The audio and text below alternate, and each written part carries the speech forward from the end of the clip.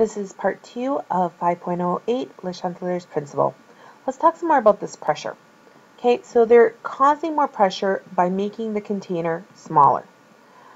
If we look at the coefficient, there's a 2 in front of the NO2 and a 1 in front of the N2O4.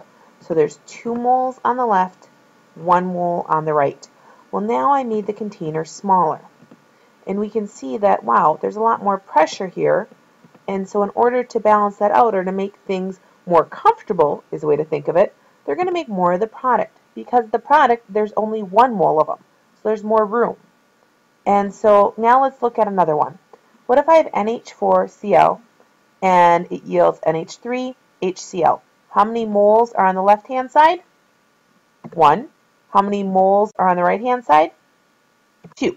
Because I have 1 plus 1.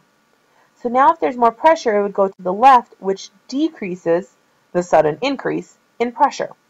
So here I have my containers. On the right-hand side, this time I have 2 moles. I made it smaller, and so now I'm going to produce more of the reactants because there's only 1 mole of the reactants.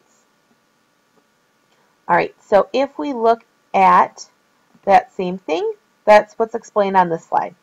So look at another example of shifting equilibrium with changes in pressure. In the equation at equilibrium, NH4Cl yields NH3 plus HCl. 1 mole of gas on the left produces 2 moles of gas on the right. If pressure is increased, so a smaller container is squeezed together, then the reaction will proceed to the left, or creating more of the reactants. Why? Because according to Le Chanteler's principle, the system will seek to balance the increase in pressure. The system will favor any shift that decreases the increase in pressure.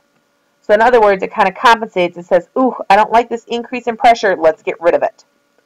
Since 2 moles of gas are on the right side and only 1 mole is on the left, an increase in pressure on the system will be met with a shift to the left, a compensating response to the pressure increase.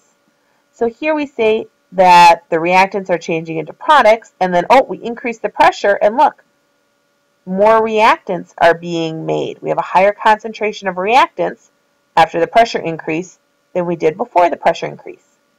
Conversely, here we start out with no products, we're creating products, and then, whoa, we increase the pressure. I want less of the products because there's 2 moles versus only 1 mole of the reactant. In this case, the reaction shifts to the left because there are 2 moles of the products and only 1 mole of the reactant. Le Chanteler's principle helps predict how the equilibrium of a system will change due to changes in concentration, pressure, or temperature. And so when they're talking about concentration, they're saying if I add more reactant or take away reactant, pressure, again with gases, and temperature, which really depends on if it's exo or endothermic. According to Le Chanteler's principle, any chemical system will attempt to stabilize its equilibrium. If a factor of the system changes, if the temperature goes up or down, if the pressure changes, or if the reactants or product amounts change, then the system will shift to reestablish equilibrium.